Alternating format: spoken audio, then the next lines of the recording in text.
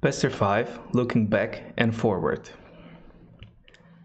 Pester 5 was released somewhere in May 2020, and it brings some awesome features. I want to show you some of them, and I want to show you the main gotchas that you will encounter when you will start migrating to Pester 5, and then I want to show you the new features that are coming in Pester 5.1. Some of them are already released as a beta, and some of them are not finished yet and are just work in progress.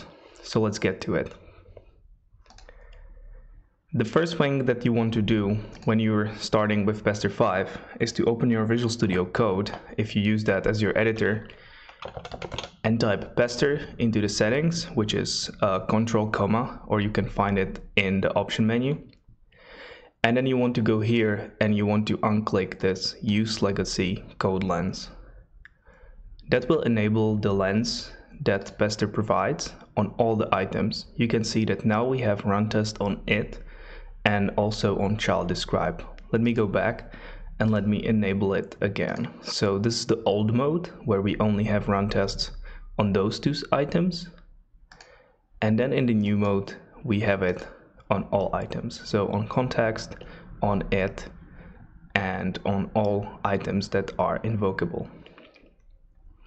So what we can do right now is that we can click run test either here and run all the describes, even the child describes, including all the setups and everything. Or we can go here and we can run just this single test. What we can also do is that we can put a breakpoint inside of this test and debug just this test. So you can see that now we are on the breakpoint inside of this test. And you should also notice that all of the setups that are associated with this test also ran. So this way, it's very easy to just focus on a single test just by clicking debug test right here. And this works on all items. So we can continue here, and we can go here and we can click run test in here. And you can see that right now it takes more time, because before that, when we just ran this one, it finished quite quickly because it saw that this is the test that will run. And so we will only run the setups that are associated with that. So that's this one and this one and this one, but not this one, because this one is in a child context and we won't be triggering that. And this one takes a lot of time. So we already saved 3 seconds on this invocation. But if I go here and click run test on this item, which is inside of this context, then this before all will be triggered. It will take 3 seconds to run, and then it will run the it block right here. So that's one of the things that Pester 5 brings, that it discovers the tests that are inside of file and then only runs what's necessary for them to be run, like the setups that are associated with the test that will run. The next pain point that Pester 5 removed is debugging of mocks. So let's go here and let's click debug tests. We start debugging and we hit this line, which will be invoking a mock that we defined right here.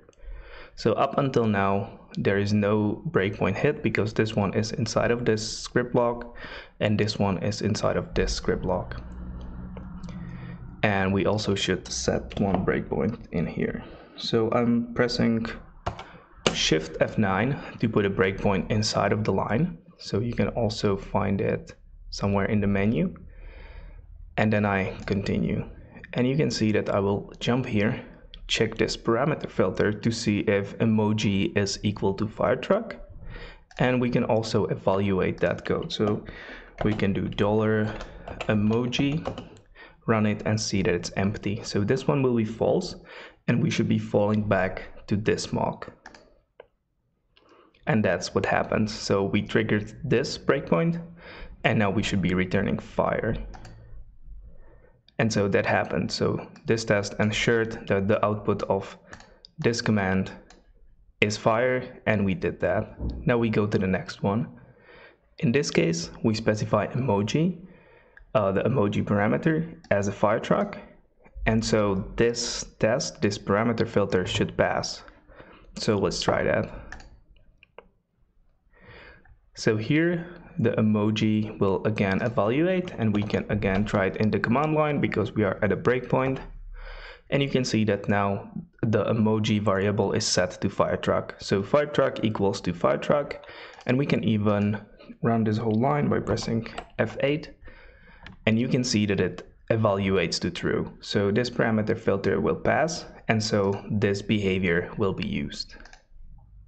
So now we jump to the fire truck and we continue, and we can see that the second test passed as well because we are expecting a fire truck to be returned. So this is already a big improvement from version 4, where you couldn't really debug the mocks because setting the breakpoints here in the body or in the parameter filter would just not trigger the breakpoint. But this is probably not enough, at least not for me, because you have to understand how the mocks work. You kind of have to set breakpoints all over the place. It would be nice if it told you what will actually happen. And for this, there is an option. So we are switching to here, to script number 3, which has pretty much the same code as before. But one of the things that we want to do now is that we go into our settings and reset them back to the default that we had, where if you install the extension. So I installed the extension and switched it here to detailed to be able to show the previous demo. But the default is actually here to be diagnostic and here to be normal. So let me switch this back to detailed because I want the output to be detailed. But this debug output verbosity will be set to diagnostic. And so this one will be effective only if you are debugging, not if you are just running tests. So we go back here and we set a breakpoint as we had it before. So here one, here we want another one. Let's set a few more inline breakpoints. So here and here, again, it's Shift F9. And then we debug those tests. So you can already see that there is a lot of output that we didn't see before, and it describes what is exactly happening inside of Pester. And so here you see some advanced logs coming from the mock. So we just hit this line and we will be invoking our first mock. And so we continue and it tells you what's happening. So it tells you the get emoji was invoked from a block process, and then it's looking for all the behaviors inside of this scope and inside of parent scopes. And it didn't find any behaviors inside of the parent blocks, but it found 2 behaviors locally. And those are the behaviors. One of them is this one with this filter, and the other one is this one with no filter at all. And it also tells you that it's running this filter without any context. So let's see how that evaluates, because right now we are at this breakpoint. So we continue, and it says that the filter didn't pass. So the emoji wasn't set because there is no context. Context means the variables that were passed inside of this script block.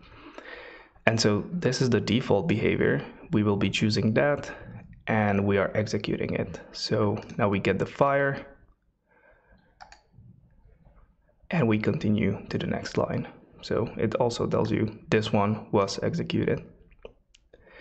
And we are on the next line, which will have this emoji fire truck passed in. We again look for behaviors, found 2 of them, and we are now evaluating again this filter. So now it tells you that the filter passed. And here also you can see that the emoji, the context is that the emoji is fire truck. So this emoji is the variable emoji and fire truck is the value that was passed inside of that variable. So now you can see that the filter passed, and so this behavior will be used as the behavior of the mock, we will be invoking this fire truck. And we continue, we again returned it correctly, and in this log we can see exactly what happened inside of the mock. An alternative way of setting the output is also this Pester preference, but we didn't use it right here. But you can find more about it in Pester README on github/pester/pester.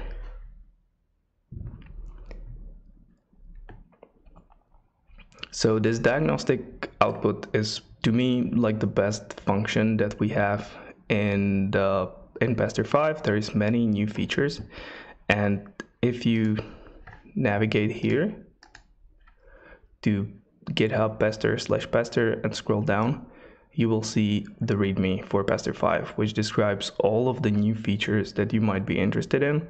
So I definitely recommend that you go and look at that and read through it and see if there is anything that you could really use. So now for the breaking changes. So there's quite a lot of breaking changes that were introduced in Pester 5. Some of them were necessary. Some of them are just to make the whole syntax and the whole approach better and work better with the discovery and the run. So first of them is that the legacy syntax is gone. So if you remember, you could do this should and be without any dash, and that's not possible anymore. So if you run the code like this, it will tell you this legacy should syntax is not supported in Pester 5, and then it points you to this migration guide. So this syntax was removed in Pester version 3, and it was recommended to migrate to the new syntax when you move to version 4, and now in version 5 it's removed. So there is no replacement for it, and you just need to fix your script. And if you look at the migration guide, it even provides you with a like a regex that you can use to change all of your script at once. So it's pretty easy. Then the change number 2 is that all your setup code should now go inside of before all. So before all, you might already know from the describe block when you are providing a setup. But in version 4, it wasn't requested to put all the code inside of there.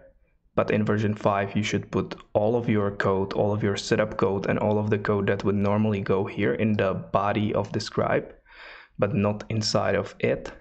You would put it in a before all block.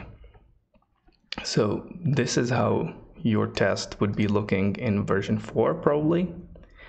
And then if you migrate to version 5, this is how it should be looking. So your setup, this part, shouldn't be using this alt here with my invocation, my command path, because that doesn't work anymore in Pester 5.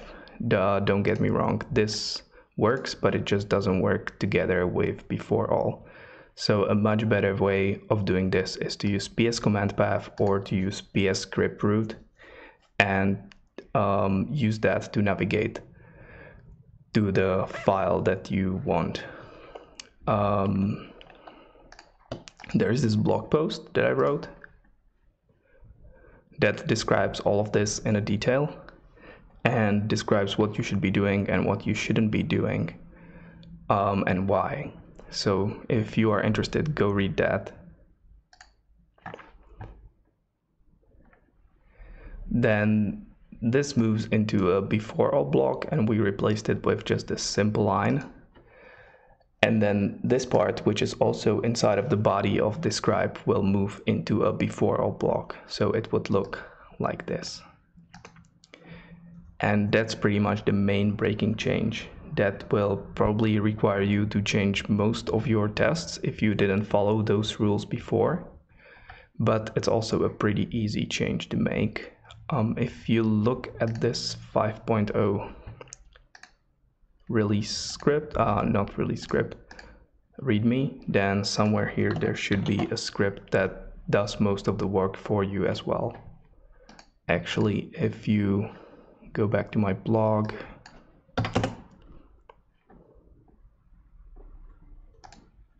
Here is another blog describing the same thing, describing what is the motivation for this, what are the changes that you need to do. And somewhere here, there is also a script linked that you can use to do this migration.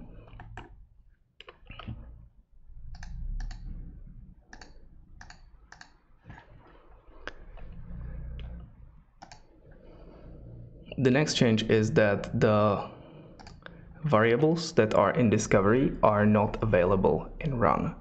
So let's first describe what is discovery and what is run. Or let's first look at how this works and how it doesn't work. And something seriously break. Okay, so this is misplaced.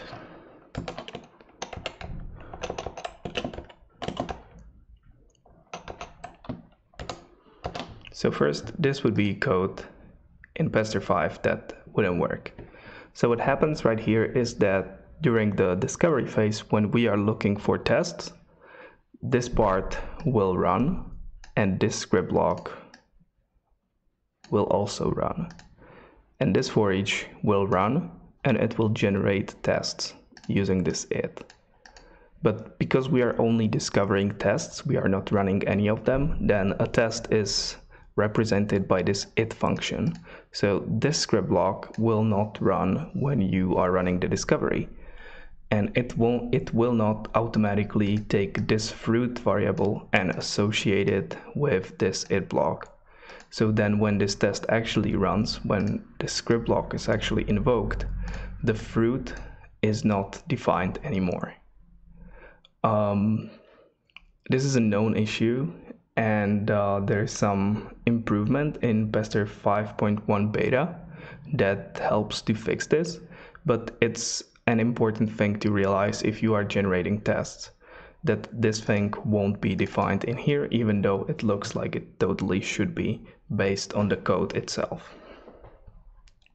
So one of the remedies that you can use is that you define a single item test case, as I had before, and you simply pass this variable as a test case, because what happens is that it takes this test case, this one will be associated with the it block with the whole test, and then when the test is finally run, it will see that here is a hash table that has fruit key in it, and it will define a fruit variable based on this value. So you are basically attaching it to the test and then automatically defining it again, and everything will work just like this.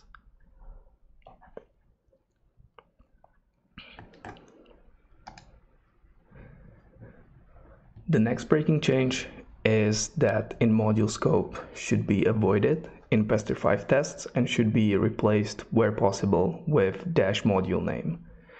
In module scope is mainly used to mock functions that are internal to a module, and so it's much better to use mock module name to do that, because then you are testing the public API of your module, not the internal API of your module.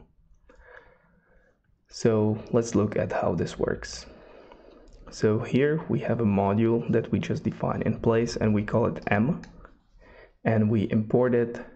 And then here in the describe, we either use in module scope, which will run the tests in the module scope, or we use this -module name, which will just define the mock inside of the module, but then run the test outside of that module scope, which is much better because you are looking at the public functions of the module, not the internal state of the module. So we can see that in those cases, both of the tests are passing, because this is a very simple case. But if you get to something more complicated, it will get more complicated with the in module scope. For example, if we put this into before all, it will start behaving very weirdly and the module won't be defined. And so it's then much more difficult to understand what's happening. So if you can, don't use in module scope, because it makes the execution way more complicated than you want.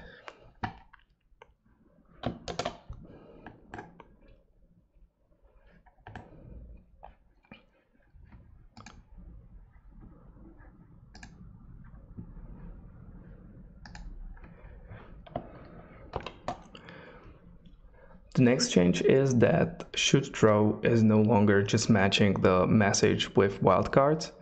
It now uses, instead of contains, it uses dash like, so the like operator, which will take wildcards, but it will not match by default. So with the alt should throw, you could write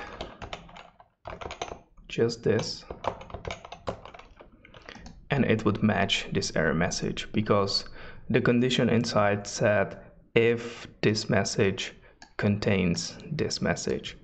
But that's no longer true, because then there is no easy way of saying I want this exactly, or I want this to like just end with this message, or I want this to start with this message, or I want this to contain the message. So now internally it uses like, so you need to provide the wildcards to be able to match the message. So this works, this won't work.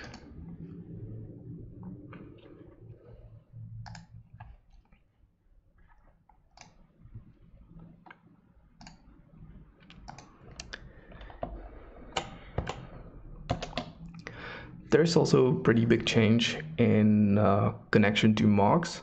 So mocks were always pretty difficult to understand, and especially because mocks were defined inside of a whole context block or a whole describe block, but not inside of the it block that defined them.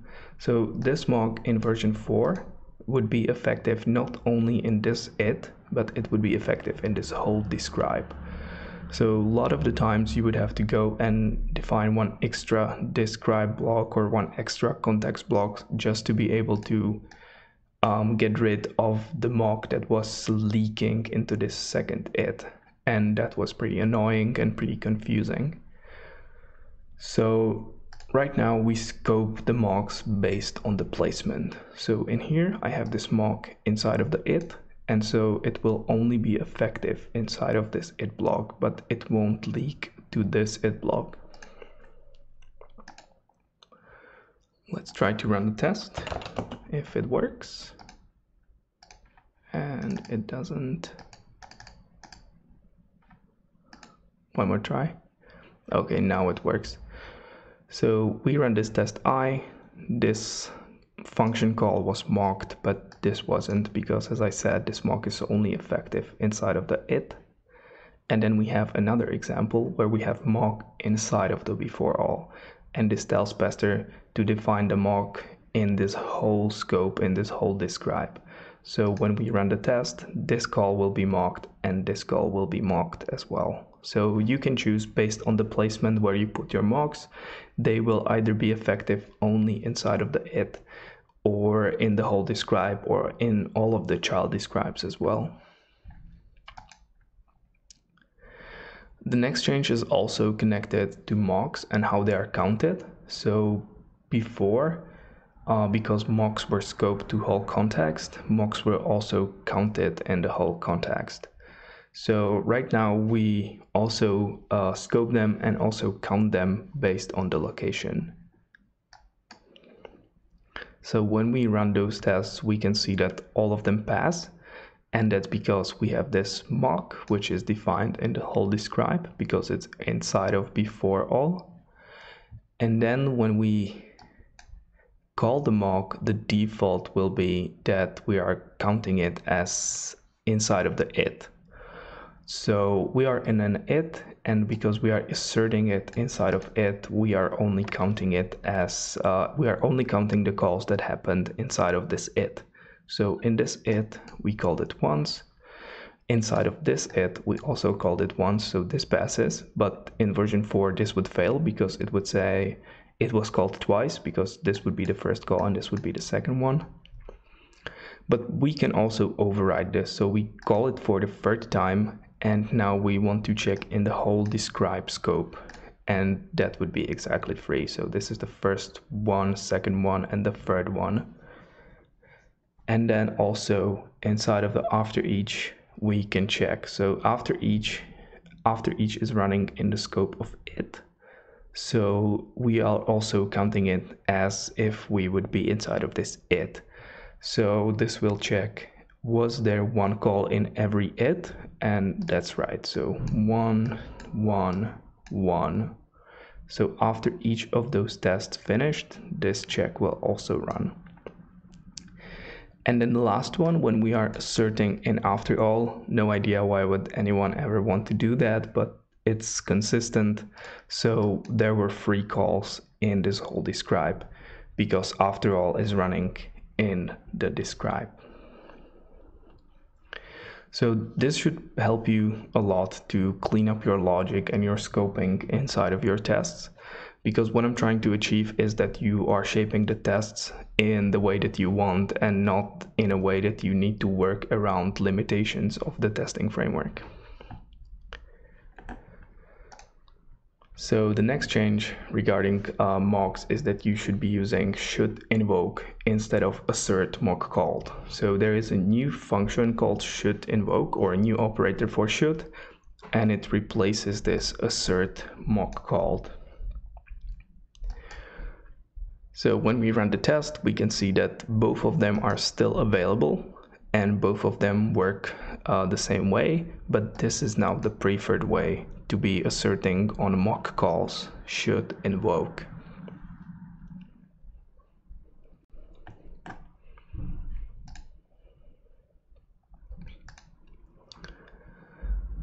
So those are most of the breaking changes that were introduced in version 5. There is a full list of all the breaking changes, hopefully on the bottom of this README,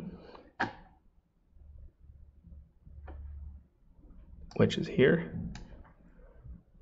And then there's also deprecated features and additional issues that should be solved in the future. So if you find new ones, please report them so we can put it on this README and categorize them, so other people don't have to guess if this is just broken or if it's already a reported bug, or if it's intentional breaking change that happened in between the major releases of the framework.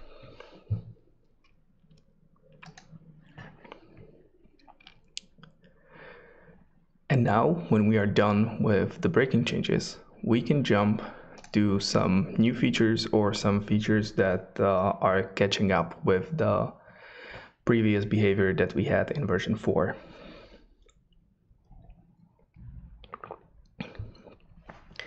So one feature that was missing from version 5 was passing parameters to the test script block, to the test script, sorry. And that's now fixed. So what you can see here is that we have this passing parameters, and here I'm just putting the script inside of a script block instead of what you would do, put it inside of a new file. And this is just for me to make it much easier to see and do not fiddle with multiple files. So this by itself would be just a file, and you would have this param value.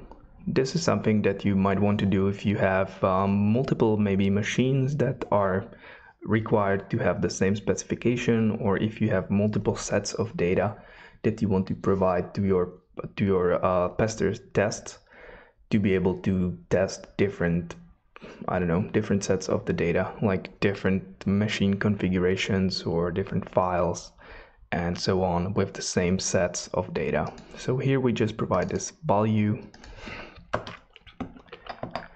and I'm just going to write out what the value is from this setup and then check if the value is greater than 1 and less than 2. So if it's 1 to 2. And then I can pass this data. So I'm using this new commandlet or new function that's called new test container, and it takes either dash path or dash script log, and then it takes the data. And in here you can provide an array of data.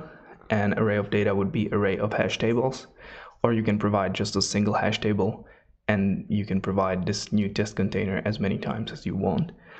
So if you have one file with multiple sets of data, you have the option to either pass this as an array to a single test container, or pass it as one set at a time with this new test container and just point it to the same file. You can also pass multiple files with multiple different sets of data. So the combination are pretty extensive, and it really depends on how you want to approach it. And then finally, I just do invoke Pester -container C, which is this thing, and I just select output to be detailed to be able to see what's happening.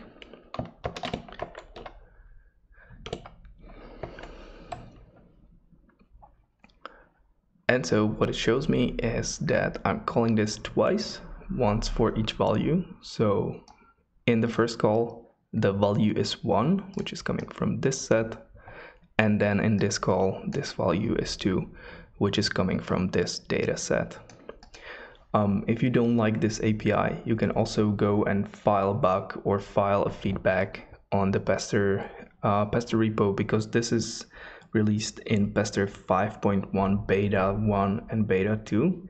So there is still some room for API improvement. So if you have some feedback, feel free to either tweet it or put it on the repo so I can fix it before it's released as final.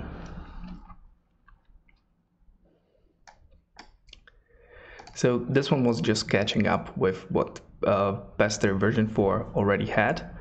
And then this one is actually a new feature in Pester 5.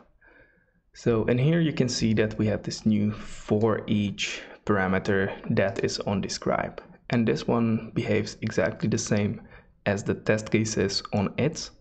It multiplies this describe with the data sets that you provided. So let's see how that looks like. So the test finished. You can see that we have 2 its, but we have 4 tests. So for each of those data sets, we run these tests once. And so for Windows, we run those 2 tests, and for this one, we also run those 2 tests, getting 4 tests in total. And you can also put those in childs and so on, and you can use the templates as you could with test cases. So this is pretty versatile. If you want to generate tests, this is a better option than just using a for each keyword. Now you can also see that we can use this path in here, and we can also use it in the child it block.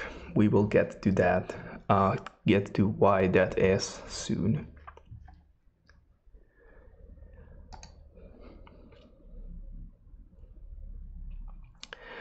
So the templating, the pointy braces inside of the names got much better. So you can also now expand child names. And I think I'm skipping ahead here, so this is probably a better option. Yeah. So here we could see that we can, instead of using for each around those its, we can pass the hash table in here, but we had to do some work to be able to pass the path and create hash tables from them. But in Pester 5.1 beta 1, you can provide any array with the data. So right here, I'm just passing wrong file again. I'm just passing an array of 2 strings, and it will still expand it.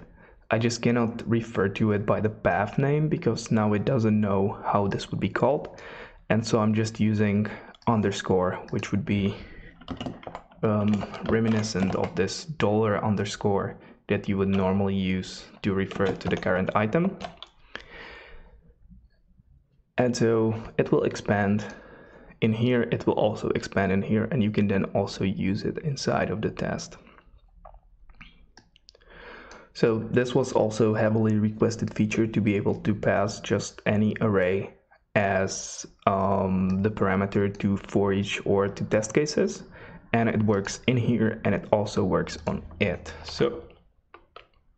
So here we normally have test cases, but test cases are also now aliased to for each, and you could also pass any data to this one.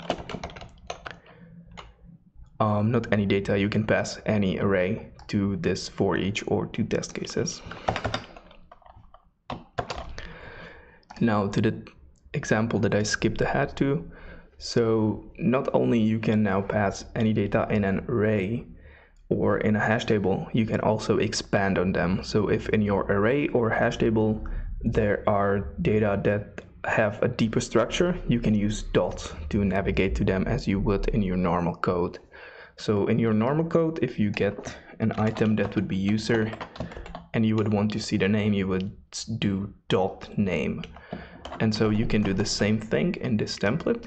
You just use the pointy braces and do not use any dollar. And so if we run those tests, you can see that this resolves to Jacob, it resolves also to my age, and also this resolves to Mathieu, my son's name, and the age 1. And we can check that both of us are less than 40 still. So we have 2 tests, we expanded it pretty nicely. And here we are using both of the items from the object inside of the template. So just using this kind of template is a preferred way of expanding any name in this description, because this now not only expands it from the data, but it expands it also from any variable that's defined in scope.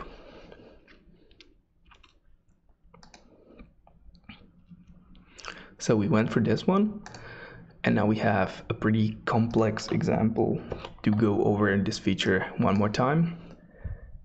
So here is my list of scenarios, and this is a pretty complex object, but that's something that I might be passing to my test script externally. And so I have this scenario 1, which has name A, and those are the contexts that I want to have. And then I have sub-scenarios called AA, and I have those examples for that sub-scenario.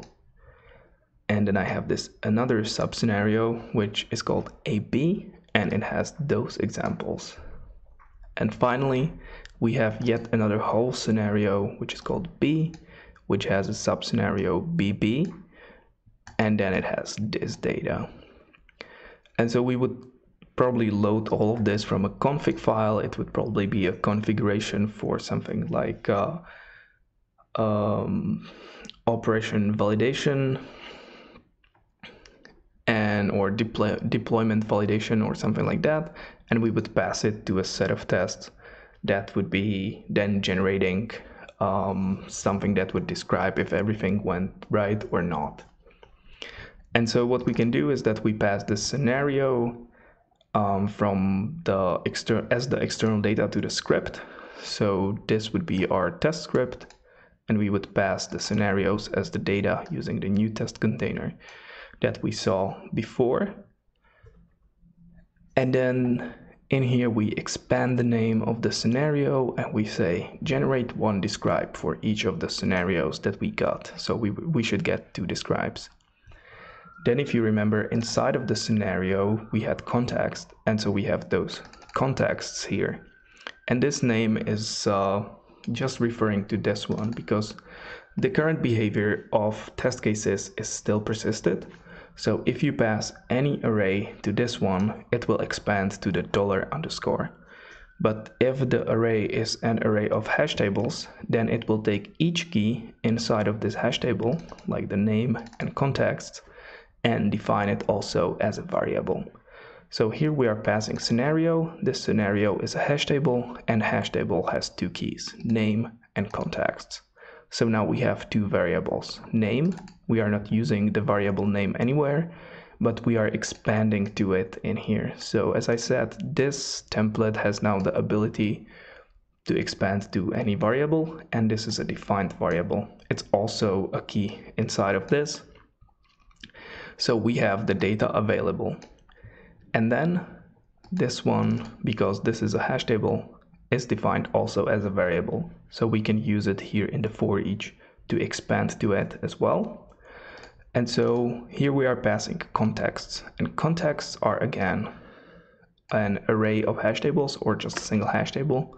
So each key inside of that will be again expanded to a variable. So again, we define a variable name and we define variable examples. And as you can see, we are again using here examples to expand the it. And we also use this data from the examples to get this template to expand. So when this runs, we will take the examples, and examples are again a hash table. So a hash table defines this user variable, which will hold this object. And then we expand to it. So we grab this username, user age, and then we assert on the user age to be less than 35.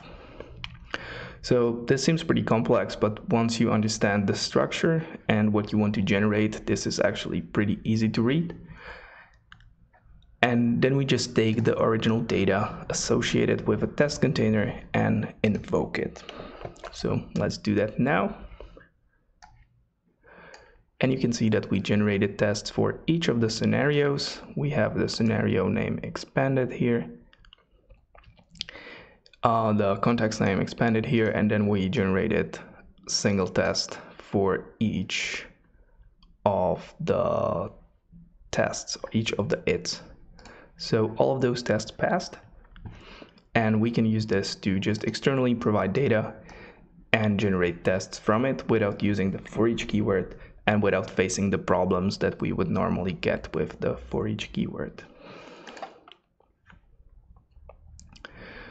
So those are the main new features in Pester 5.1, and there are a few more fixes, some connected to VS Code, some connected to just general problems that were overlooked in the initial release.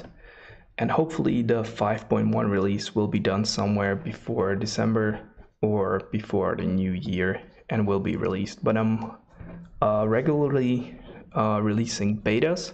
So now we have beta 5.1 beta 2, and there should be 5.1 beta 3 pretty soon. And now looking even further into the future, here are some few possible features that I've been thinking on. So while working on the other talk with profiling PowerShell scripts, I came across this library called Harmony. And it enables me to replace .NET methods on objects. So .NET methods and properties, because properties are just methods, but they are a bit special. And so I'm thinking about using this to provide mocking for .NET methods to Pester. And it would probably allow you to do stuff like this. So you would have datetime now, and you would replace the call to this with your own value, which would be probably pretty nice. I already posted this on Twitter and wanted some more feedback on it to see what people would be using it for, if it's really worth it to invest some time into writing this down. Here is some gist where you can try it out. It's pretty complicated and maybe a bit complex, but you can see how it would be used, or how it works, not exactly how it would be used, because the API is pretty terrible. In the future, if we really invested time in this, it would be integrated with mock, or maybe come as a separate module with some sane API that can be used. Then again, working on the profiling, I saw that it could be used for code coverage, much faster code coverage for Pester. Actually, that was my main motivation to start looking into this, because without that, the Pester code coverage is super slow, because we are using breakpoints, and using the profiling API would be pretty much the same as just running the code without code coverage. And the last thing, we are working on improving our documentation. So on https://pester.dev, we split the documentation into version 5 and version 4. Version 4 is now no longer maintained, at least the documentation. So if you will go to this site and you see something that is not true for PowerShell for Pester 5, please consider helping us improving this documentation. You can either go here, scroll down, click edit this page, and then propose the changes in here. Or if you have some changes that would be for this command reference, you would have to go to Pester repo and find the appropriate command and change the inline help in there for this to be propagated to the site. So if you are interested in helping us with the documentation, definitely get in touch because this needs a lot of help.